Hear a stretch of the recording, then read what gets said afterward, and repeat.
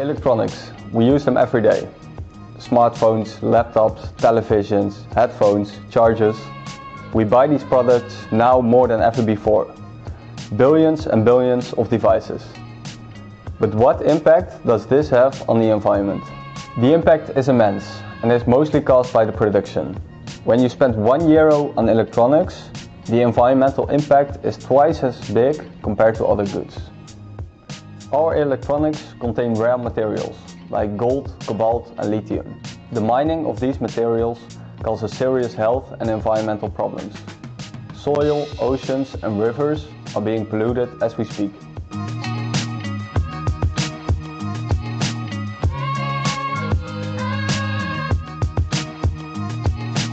Less than 40% of all the electronic waste, also called e-waste, is getting recycled. This process is complex and never recovers all the materials. And what happens to the rest of our e-waste? A lot of it is being sold to third world countries, where they end up in landfill or get burned for the valuable materials.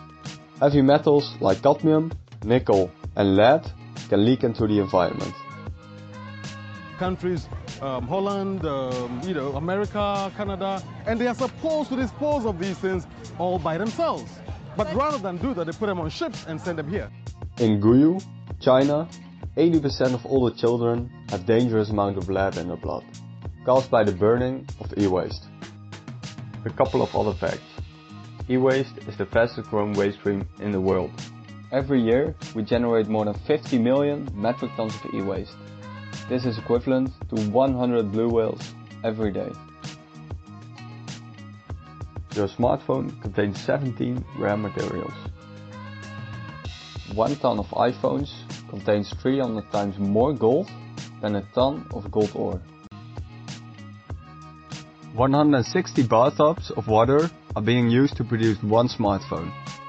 The CO2 emissions of a laptop are 423 kilos. This is equal to 88 steaks.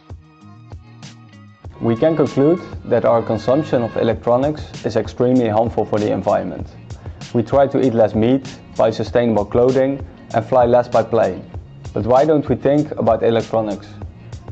If we change our behavior, we can decrease and minimize our impact on the environment. So how can we do this? The first step are to refuse and reuse. How often are you gonna use the product?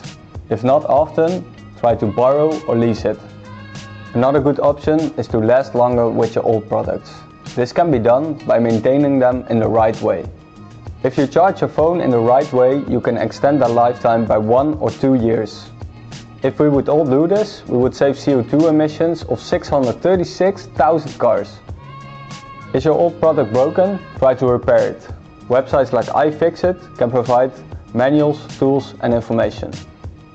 Buying less electronics, lasting longer with them and repairing them results in less mining, less e-waste and less damage to the environment. When you really need a new device, the best thing you can do is buy a second-handed or refurbished one. These products are much cheaper and better for the environment. Keyboards, mouses and chargers only cost a couple of euros at the thrift shop. If these are not an option for you, you can buy a product that is produced in an eco-friendly way. There are a lot of certification marks that check this for us, like TCO Certified, EPEAT or Nordic Swan Label.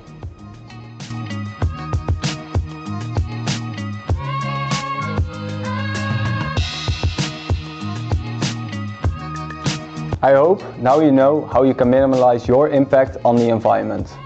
After all, that was one of the goals of making this video. Just as this video is about to end its life, so is my smartphone.